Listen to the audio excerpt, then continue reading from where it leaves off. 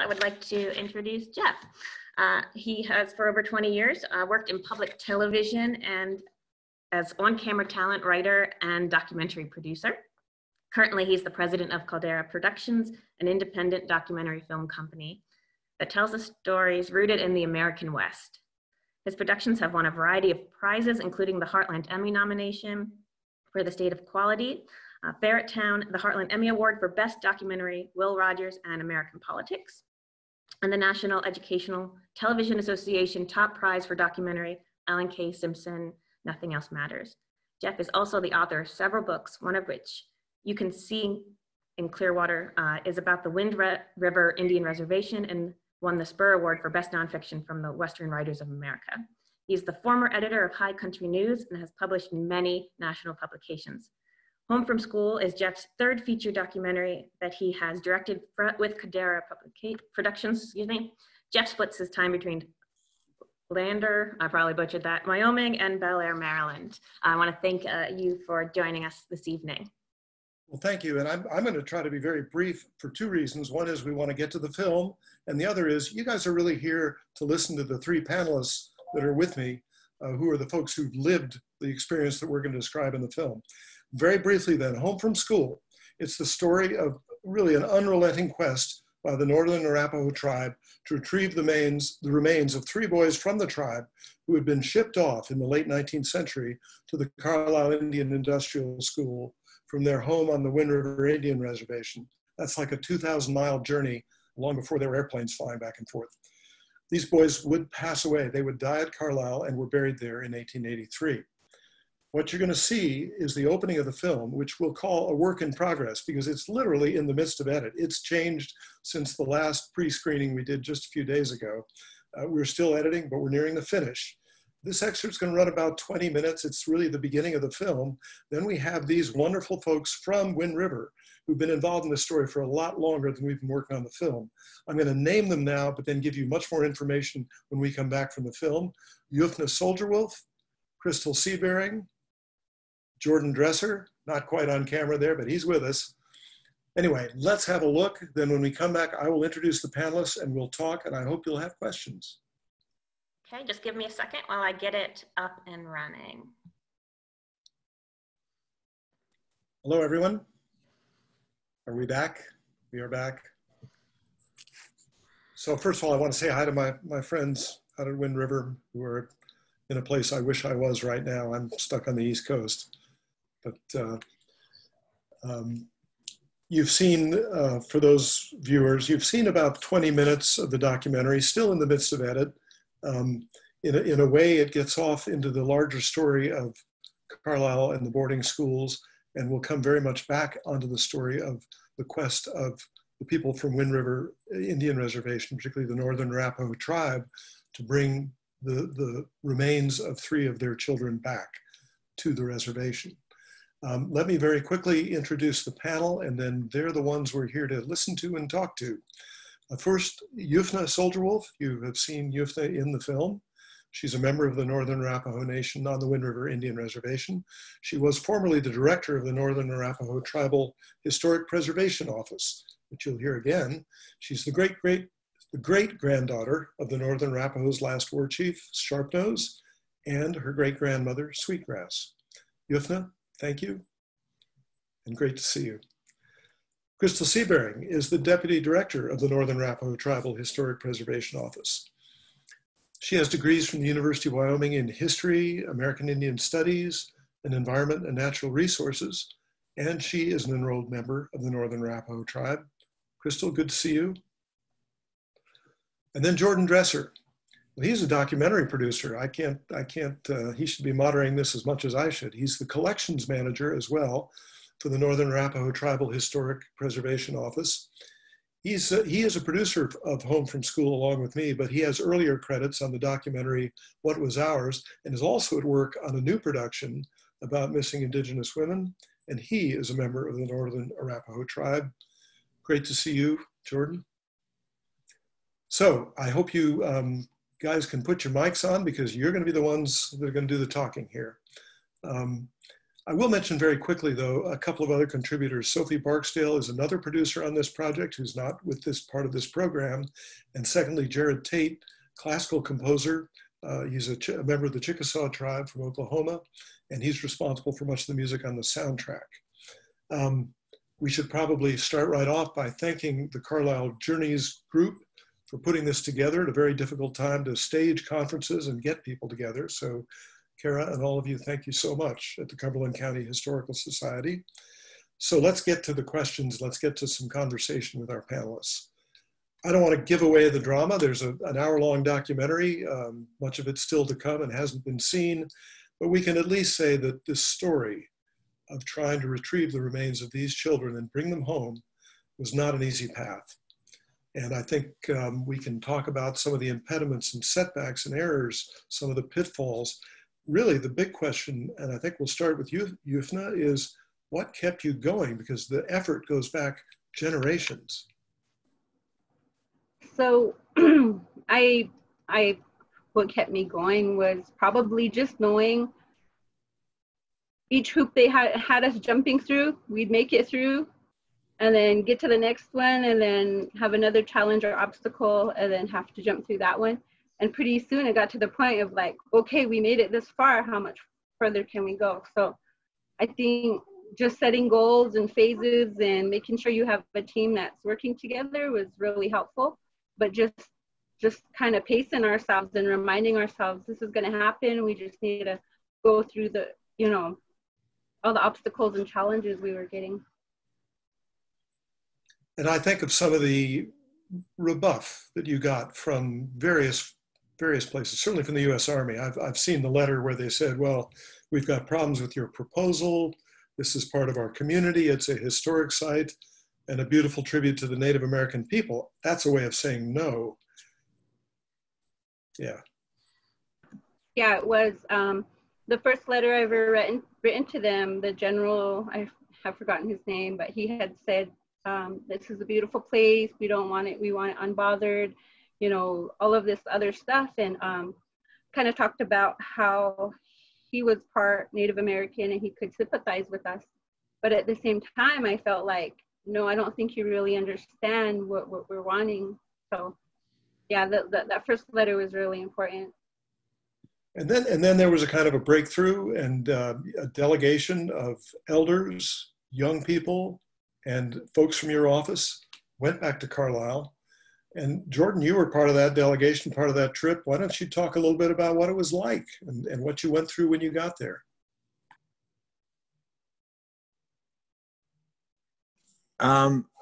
Carlisle is a very interesting place for multiple reasons, but the biggest one is just that it's a very heavy spot, and being able to be a part of that was difficult on multiple levels because, one, I'm helping the film aspect, but also as a tribal member, these are my people as well. So it's just like, it's you're trying to capture the moments, but also you're trying to feel the moments.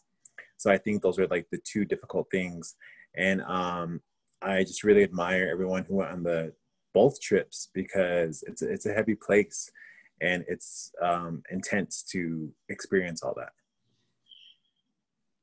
And you mentioned both trips, and of course that's part of the complication of the story, part of what makes the story interesting. Even when you appeared to have succeeded, things weren't entirely successful. There had to be another trip back.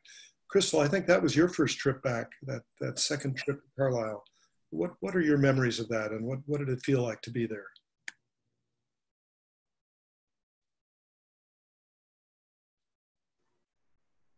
Yeah, I went on the second trip, and I was just starting my first year of working here in the office with the THPO program. And growing up, I've always heard about boarding schools, and I never got the knowledge or taught about our own children that were buried there. And I didn't really start hearing until, later in life about these children. And I thought it was really important. And that was one of the things that drew me to the office was the efforts that were being conducted to bring our children home. And the first trip I didn't partake in, but the second trip I did due to some other elders not being able to go. And for me, it was just a really, really harsh reality into looking around and seeing what these children experienced, you know, being young. And I'm like almost, I was around 40 years old at the time. And just for me to have that feeling of being so alone there, and then to have that feeling of a small 5-year-old being there and feeling so alone, you know, and that just blew my mind. I just couldn't believe what they went through.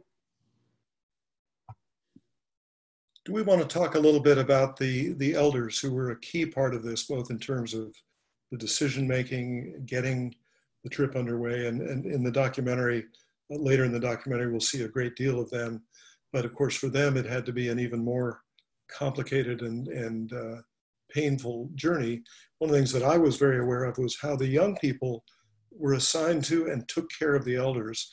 And I guess I'd love to have any of you, I'll let you volunteer, who would like to speak about that. Oh, you're all going to be shy. Yufna, why don't you start?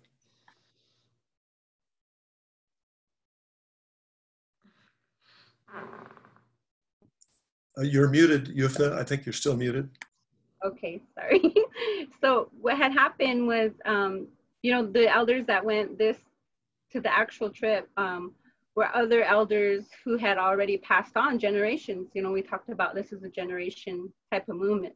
But the elders before that had never been able to actually see this actually happen have already passed on. So, you know, these elders that were there were finally like, I used to grow up thinking, when are we going to go to Carlisle? And they were like, we're not going to go visit until we get our kids. And that was like that final say, because I wanted to go visit it. And so they said, eventually, all of the elders were like, I'd have meetings with them and they were like, okay, yeah, this is what we're going to do. And so for the youth, they had jumped on, and Millie and their group were like, we want to take some youth. And I was like, that would be great. And the best part that I remember, like you said, the youth were just taking care of the elders. And one of the things I liked was they were pushing them through the airport so we could get to the next gate. And it was crazy. It was hectic. Everybody was trying to get wherever. But, you know, it was great because they had the wisdom and the kids had the energy to, you know, follow through with it. So it really worked out. So go ahead, I'm sorry. Sorry, go ahead. I was trying to put it on mute. Well, I think we can talk a little bit further about that too. It's a complicated business to do something like this, both in a ceremonial sense in terms of tradition, and maybe you could talk a little bit about that, because that's something I think the young people on the trip had to learn. The way elders feel and deal with an issue like this is quite complicated. So, you know, our elders are very traditional people. They still follow protocols. They still follow certain things that you're supposed to do. And so that's the way we conducted ourselves throughout this trip. And so, you know, the logistics of putting elders with their feathers and their beadwork and their sacred items on the airplane was the issue. Getting them there, doing the things that they needed to do, hoping we have the things that we needed to do with were available and they were there. So, you know, the youth got to see how that worked out. And at the same time, it was like a learning experience for them. But for our elders, you know, everything had to be, you know, the way they would if it was happening here. So I had to run and make sure that the Army understood what we were requesting. And for an example, we asked, can we make a fire? And the Army thought we wanted to build a bonfire. And we were like, no, we just need a small fire. So, you know, those stories and ideas of who Native Americans are in that area are still there, those stereotypes. So when we got there, we were basically still working with them from the bottom and trying to, you know, work together to teach them who we were. And at the same time, it was like this huge learning experience for the youth. So in the end, logistically, I wasn't going to bed till like 1 o'clock in the morning because the Army were banging on my doors like, hey, you know, we still need to do stuff. And I'm like, I'm tired, you know, so it was a lot of work. And let's talk a little bit about why this was important, why getting these children back and bringing them to Wind River, which again is controversial, I think, to disturb a buried person, the remains. Jordan, what is the good of it? What's the point of it? I think that the good of it is that we're reclaiming all the things that were taken from us in the past, you know? And it's, if you think about it, all of this stuff speaks about racism, you know? Carlisle Indian School, you know, no matter what, it was racist to do what they did. You know, to take items from us in museums, that's racism. These are all just racism mechanisms. And to me, it's just us undoing them. And to me, that's the only way we can thrive is if we take back the things that were taken from us and we build anew. And I think that the biggest thing that we showed people is that this is the power of sovereignty. And I feel like it opened up doors for other tribes to do this as well. And I hope it opens up doors for more tribes to do that, and not only here, but across the nation, whether it be Hass School or other institutions that have kids there. You know, I think those are the doors for us to do that. And I think it just speaks about healing in the end. And you touched on something there that we probably ought to mention, which is that, you know, it's really significant and important to bring back these remains. But in fact, there's this vast amount of stuff, and not just remains, but also artifacts, tribal heirlooms, things like that, that have, for various reasons, ended up in the hands of non-Indians far away from wherever they originated. Crystal, that's really something your office works with. Talk a little bit about how big a quest this is beyond just the children at Carlisle. Yeah, and it is a huge task that we have to take on. And but it's really needed because, like you said, Jordan stated, it's a way that we can heal as a community and as a people, is that all these things that were taken from these children, from graves, from, you know, burials, and that have ended up in museums or at universities, that we even see when we were actually in Pennsylvania, at a museum, that we saw things there that pretty sure they were taken from the children at that time. And so just that passion of wanting to bring those home too, and going through the logistics of that with NAGPRA and jumping through those hoops next is another huge task. But like Jordan stated, like tribal sovereignty, you know, we can do it, we're gonna do it. And you know, if we keep working together and having that same goal of trying to bring those back to heal our community, to bring our ancestors home, to let them rest finally, you know, and it's a lifetime work. It's a lifetime work, and it's something that I'm very honored to be a part of. And I feel like so is Jordan and Yufna, you know. They probably are the same like me, where they go to bed at night thinking of all these things that we need to do. You know, it's a huge list, but I think we have the heart and the passion to do it. So I want to just make a quick mention to the audience out there.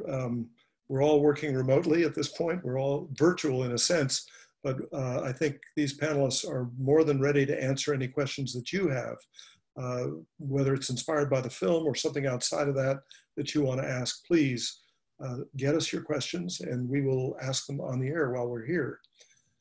I want to talk about one other aspect of what it means to actually bring this story out and tell it. And that is that if you all are well educated, you've been through education at a lot of different levels. My guess is that if you went to a public school classroom in Wyoming, or many other places as well, the story of Indian boarding schools, it would probably be left out of the history as it's told. Is that the case? Can you talk a little bit about whether this story is kind of invisible, and if that's going to change or is changing.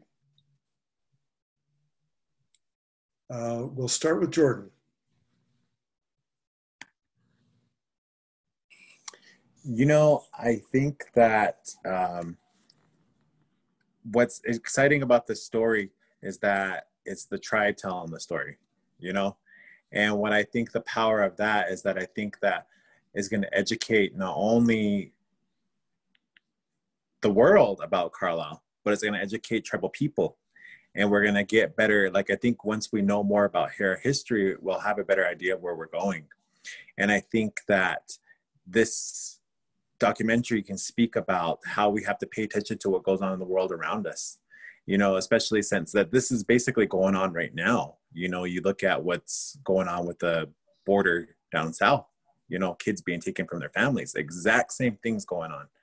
And you got to question what's going to be the long-term effects of those kids, you know, being away from them, being in these areas. So it goes on now. And I think there's different parallels. You think about World War II, you look what happened with the internment camps, you know, with Japanese Americans, you know, and it's the same concept, it's the same idea. And it's just like history is repeating itself over and over again. And sometimes I think we just have to like realize what goes on so that we can move forward and create a better future for all of us. What about in the schools? Crystal, you've got kids. Are they learning these stories? Are they learning them the right way? So go ahead, Crystal. Oh, did you say Yufna or Crystal? I said both, but I'm not in charge. You just talk when you want to talk. Okay, sorry, Yufna. My kids, I'm pretty satisfied right now with the education on the history. Based on what I've learned in high school, when I was 20 years ago or so, that I didn't learn anything about this in high school. And I went to a reservation school, you know, and nobody told me this until I got into college, which is really surprising, you know. And now, like, my kids, they're learning more about it, like with what you know, we did in Carlisle and brought the children home, you know, and they talk about it and they learn the history about it. Even now when in January we brought the headdress home, you know, there was a lot of research on black coal, and a lot of kids doing reports on them and asking questions and just wanting to learn that history and connect. And so I think it's at the turning point where people are just starting to realize, hey, we're not even telling our kids our history. Like we need to bring back that oral history. We need to make them sit down. You know, we need to have them listen, you know, when the time's right, and that, so those can be passed on. Because when I was growing up, you know, because of boarding school effects and trauma and stuff like that, they didn't tell us. And so I think it's getting better. It could be improved, and that's kind of one of the big goals for this office, is to help educate our youth and to have those items back from museums so that they can learn. You know, they're the ones that need to learn that, and they're the priority. They should be the ones that learn what those items are. Yufna, how aware are people of all ages on the Wind River Indian Reservation of the fact that these 3 remains have been reburied in a traditional way on the reservation? In other words, is that something that for a moment people were aware of and thinking about and then not anymore? Or is it something that will continue to kind of resonate? I think maybe that it's something that happened and we're kind of like, okay, what's the next thing that's gonna happen? Because we're so used to living in the present. Life is so fast. We're so used to what's the next thing we gotta do. Which in contrast is going back to what Crystal and Jordan are talking about, we're so disenfranchised from Carlisle because, like you said, we're 2,000 miles away from there. And a lot of the kids barely know about Colorado. You know, they barely know about our ancestral territory, let alone Carlisle. And so when you talk about Carlisle, we're so disenfranchised from that area that it's hard to talk and to teach and tell about it because it's so far away. So when you go back to talking about public education, and the legislation that had been passed 2 years ago was on one of their little committees, and that was the thing. History is not being taught here in the state of Wyoming, and so neither are our kids. My kids now learn about boarding schools, but I learned by listening to seeing my aunts and uncles and grandmas and grandpas cry about it. You know, I wasn't taught about it in school. So I'm hoping kind of that the tribe understands it's still an issue today, and that it's something we need to continue to grow and to learn about. And I'm hoping this film will help be that educational resource. I think we can talk too about an educational resource for other tribes, because you guys have led the way in terms of going to Carlisle and retrieving remains. And one of our viewers asks, what have you learned? What advice would you give to other people who wish to bring their ancestors back home from Carlisle or from other Indian boarding schools?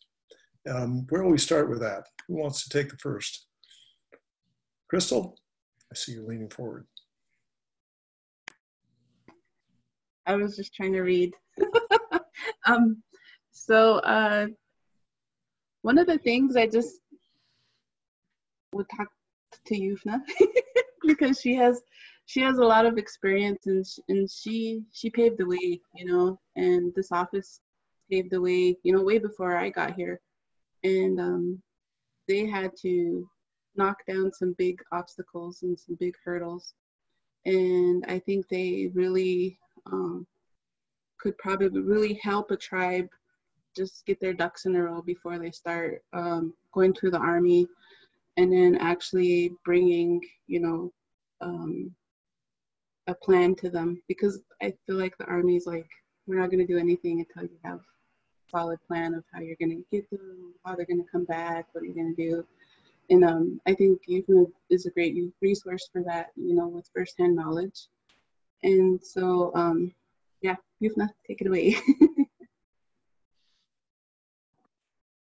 So I think if I were to tell someone if they were wanting to repatriate their children from Carlisle, I would say, if you have the ability to do it, follow through with it. And, you know, it's something that you'll benefit from as you realize going through that process, how important it is.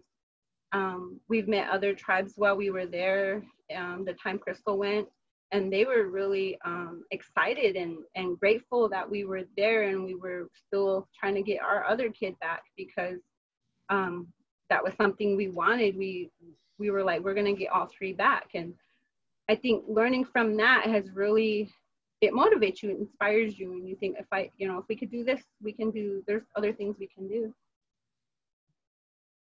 So Jordan, this extends to museums as well. And you have, well, you all do, but Jordan, I remember you were particularly having some very interesting experiences working to get repatriated artifacts and things from the Field Museum and some other museums locally, meaning in Wyoming and nationally. Talk a little bit about that. Again, our viewers are asking about museums and the Army, different places, how you go about this. Well, the crazy thing is that, like, you know, it all starts with the inventory list, and it all starts with us asking for them back, you know? And if you think about it, that's such a crazy thing that we have to do. You know, we have to ask for them back. But it's just that, and you have to stay persistent because they don't want to give them up.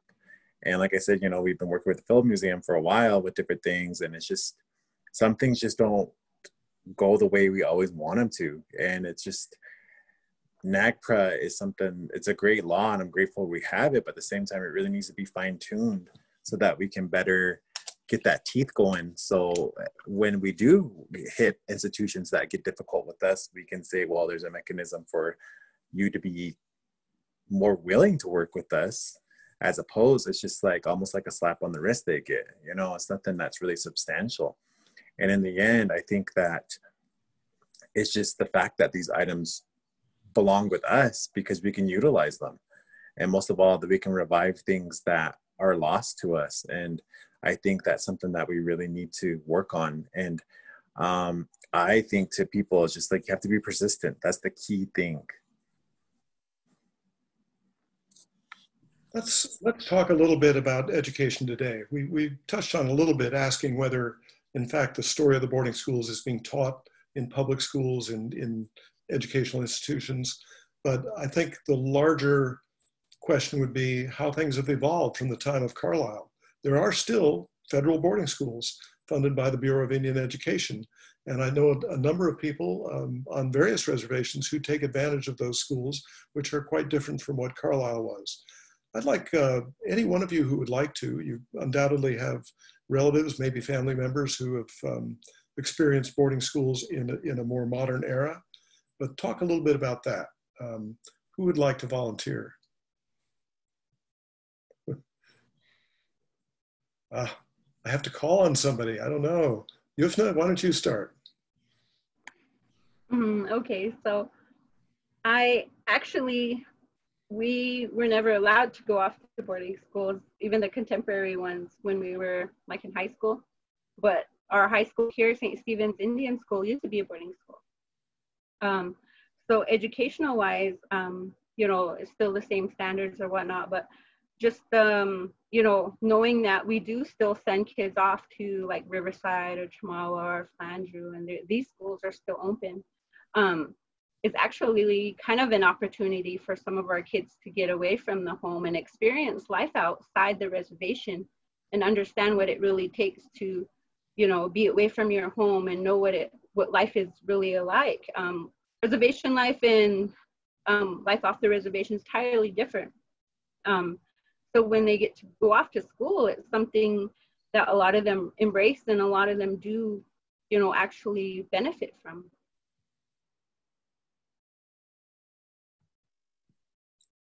Anyone else like to add to that?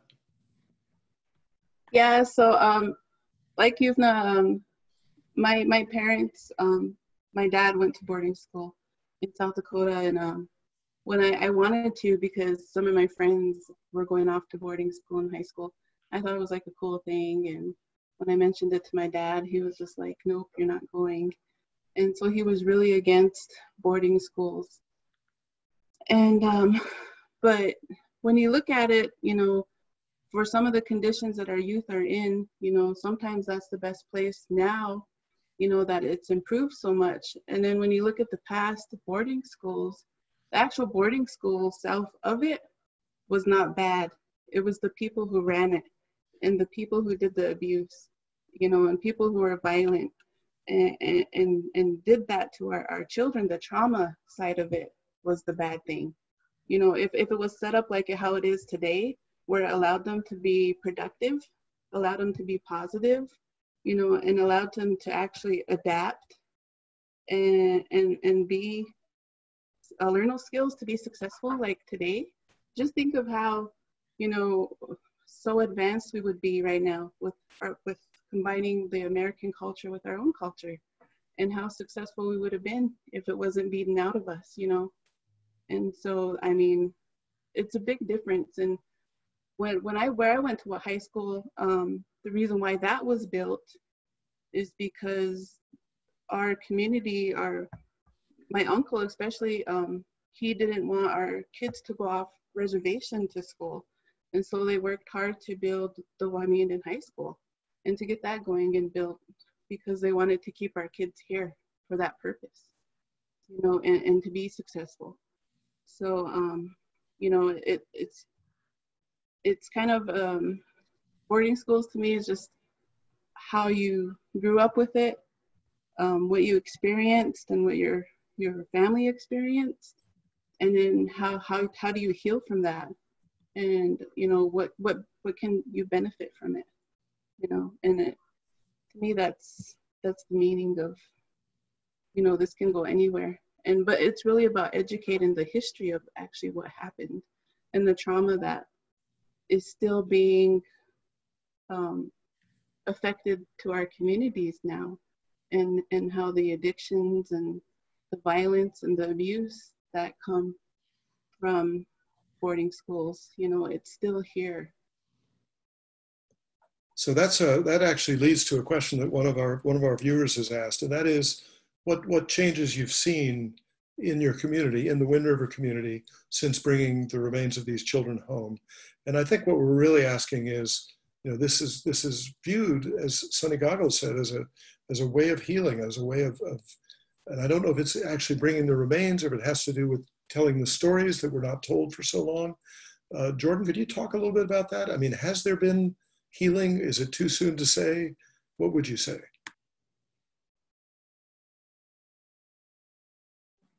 I would say that people are learning more about these processes, and people are learning more about what it takes to repatriate, you know? And I think that they're getting a better idea that this is a lot of work. And in terms of the healing part, I think we're at that start because we're having these difficult conversations, but most of all, we're recording them if you think about it, you know? So it's like, we're gonna have this written record, and like, I think we're still at those beginning stages, you know, but this is the start that we needed. So I'm just really happy that we're like doing it, and it's like moving along in a good way. We have some more questions that have come in. I want to ask a couple of them. One of them is kind of interesting. It's a question from someone on the outside, but someone who lives in the Carlisle area, asking, what can people do to be helpful in this effort? And really the question is, what can white people do to be helpful in this effort, especially in the Carlisle, Pennsylvania area? But again, more broadly, what can we do, we who are not members of the tribes, to facilitate the healing and repatriation process? Really, it's people asking for direction. Let's start with Yufna.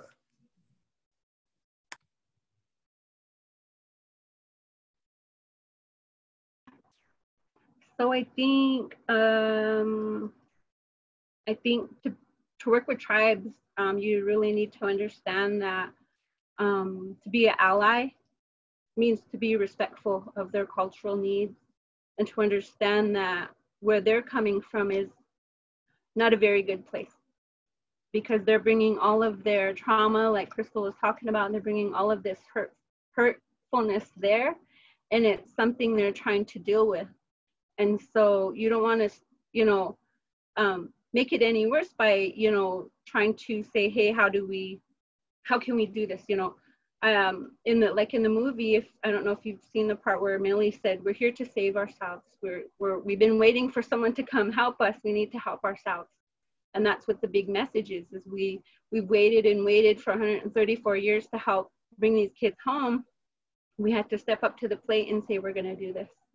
And for allies to say, how can we help, is great.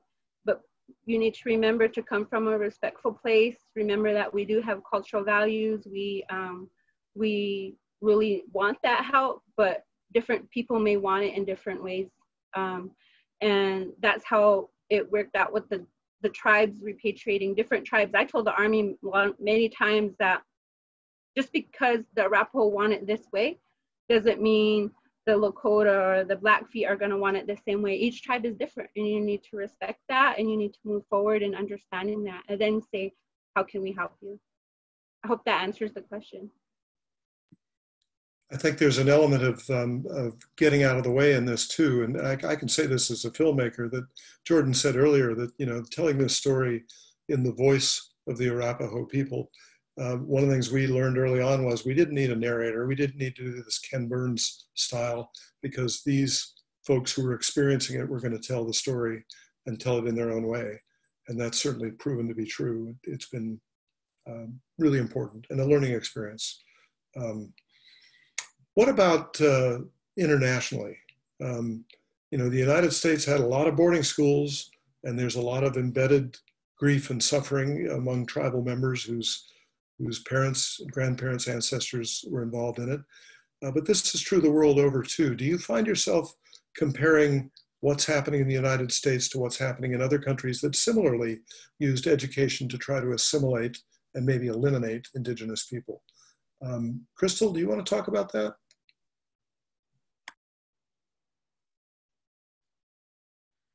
I'm probably pushing you guys into your, not necessarily your comfort area. Jordan, you might have something to say on that too.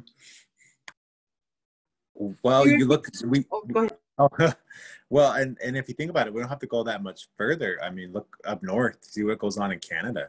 You know, the residential schools there, it's the same concept, the same idea. And I think that Canada has been really pushing with if you think about it, a lot of really big movements have kind of seeped from there, including Idle No More and different things like that, where Indigenous people are saying, hey, you know, like, we have had enough. We want our history told, but most of all, we want, you know, an apology for the things that happened. And most of all, we want to be able to not only have an apology, but we also want to sit at the table so we can dictate how this healing looks like for us, rather than everybody else trying to tell us what we need to feel and how we need to get over things. You know, that doesn't work. And I think that that's opening up the door for us as well. So it's just like this thing where, you know, in Canada, they call them residential schools, but it's just how we have all these parallels.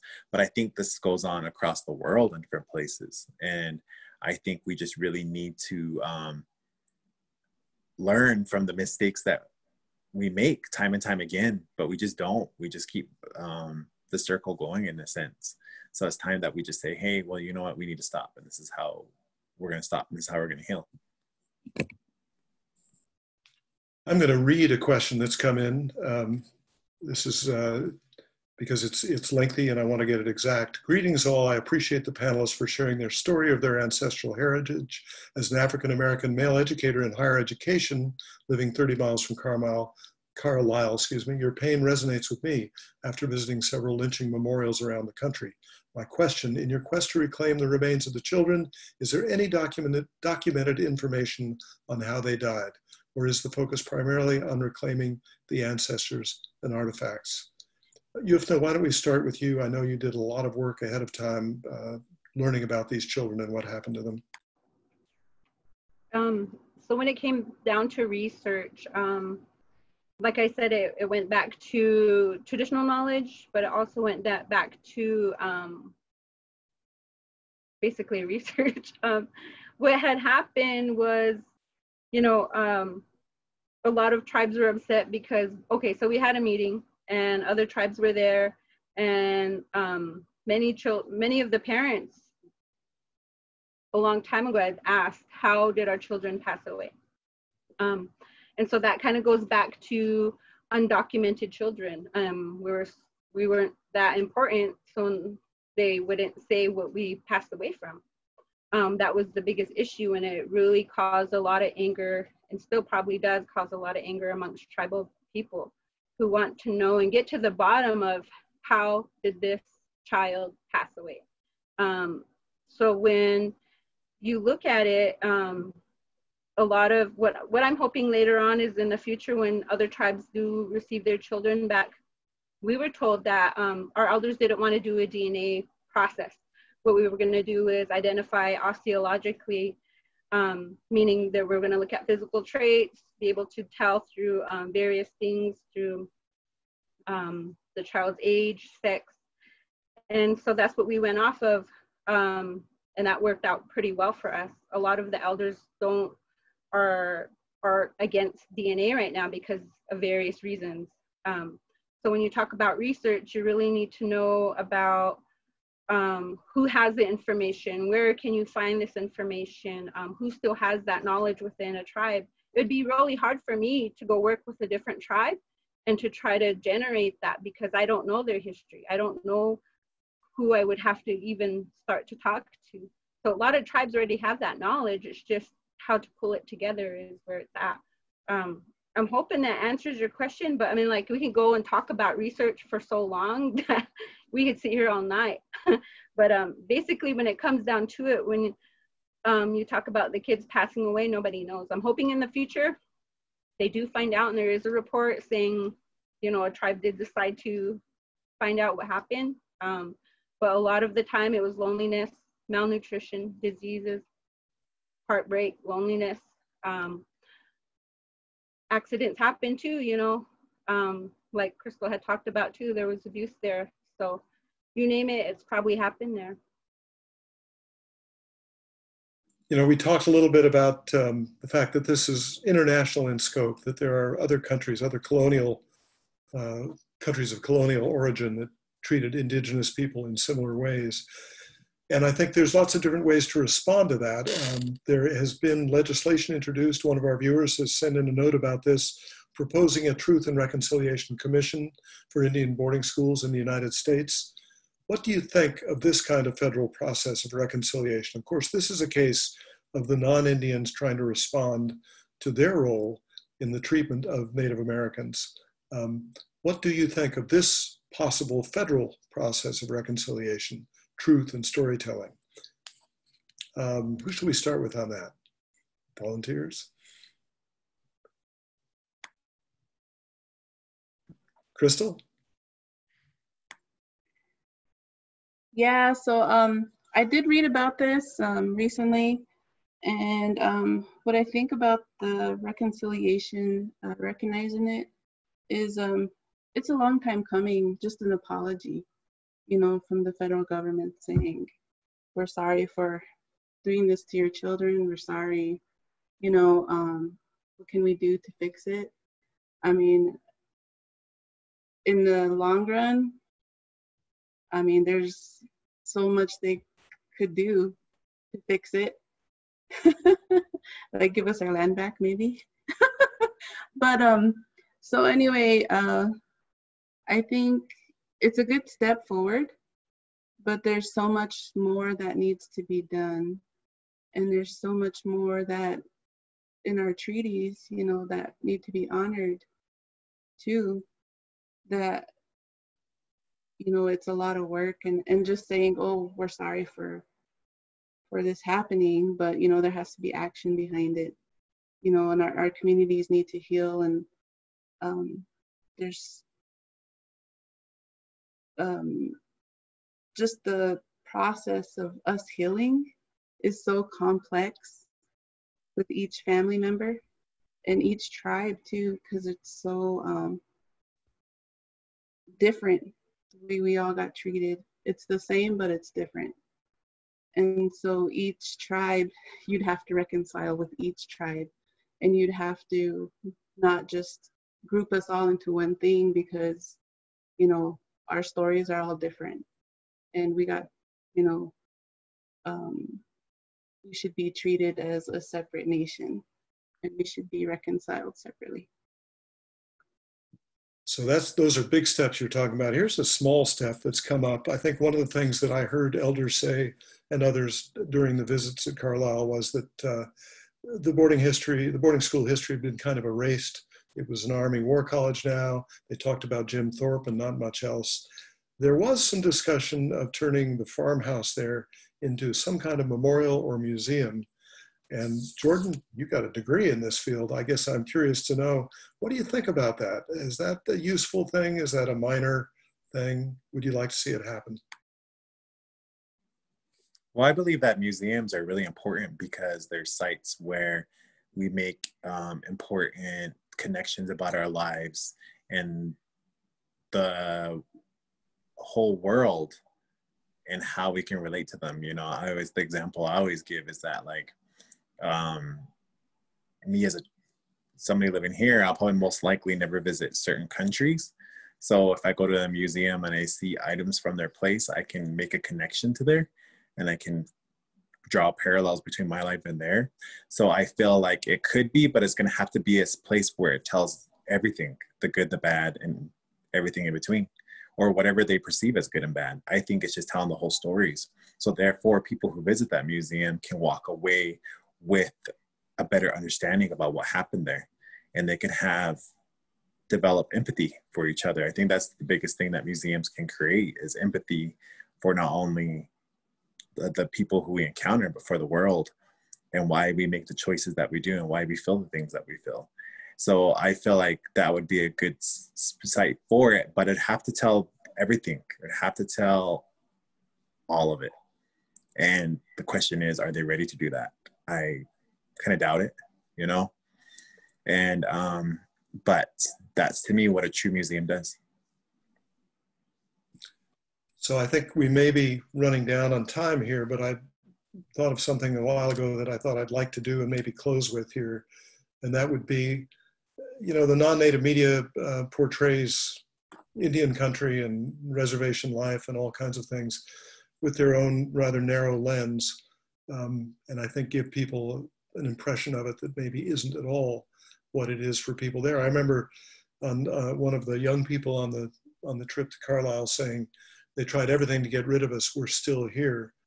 So I want to give you an opportunity here at the end to paint your own picture of your people, your community, the resiliency there, whatever you would want to say, but give you that chance to let you tell us a little bit about your home. And I think we'll just go around the circle here, starting with Yufna. So my people are strong, my people are resilient, my people are educated now. Right now we're going through a pandemic and we're surviving. We went through diseases, chemical warfare when, you know, as early as the 1900s, maybe earlier. But we're here, we're resilient, and we're happy people. We survive, and we're doing the best we can for our families. Thanks.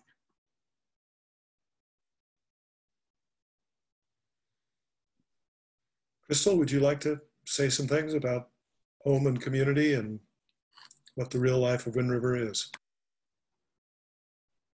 Yeah, I feel like, you know, home is where the heart is, and it's where our heart, you know, our heart lies.